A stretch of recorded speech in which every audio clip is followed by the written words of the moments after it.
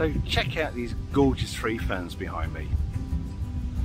It's still only spring, so this is the first lot of fronds that have unfurled from when we initially took off all the winter protection. Now if I had £1 for every time I saw a naked tree fern over the past few years, I'd probably have about 70 quid on me. And that's only because they're so expensive nowadays. It's only the likes of Rishi Sunak's wife and Elon Musk who can afford them. So anyway, somebody left a message in the comments section saying, Simon, no, you're doing it wrong. You need to acclimatise tree ferns so that they can survive in our lovely English climate.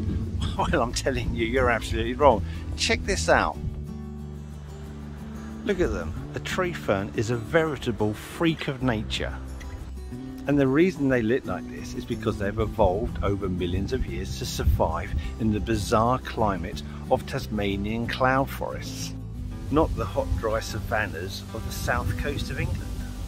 Now, you and I both know that the Tasmanian cloud forests receive about 3.7 metres of rain every year, which is approximately 5 times the amount of rainfall that we would get in the south of England. So if you think you can maintain this kind of condition on tree ferns with the water that's going to come out of the sky, I'm afraid that you are sadly wrong. You need to give these bad boys plenty of water. You need to water them in the morning and you need to water them in the afternoon. And I'm talking about maybe a litre, possibly 2 litres each at each watering.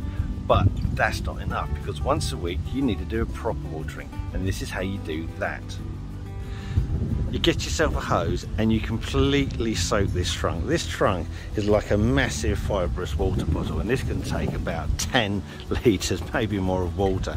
But you've got to get it properly soaked all the way around. And once it's soaked, you put your hose in the top and you water it, and you keep watering it until you start seeing seepage all the way down the trunk. Now, all this watering will cause its own problem, because it's going to dilute and leach out any nutrition that's inside this trunk. And to mitigate that, you need to mix up a couple of litres of Miracle Grow, but not the regular dosage. You need to double, possibly triple dosage during the growing season, and you pour that in through the crown once you've done your watering. And that way, all your nutrition is going to be up the top here, where all your roots are, where your meristons are, the best place that it needs to be. So there you have it. If your tree ferns are looking knackered and you want to try and bring them back into condition, then it's those two things. Loads and loads and loads and loads of water. Once you finish watering, loads and loads of food. Thank you for watching. If you've got any questions, stick those in the comments. Thank you for watching.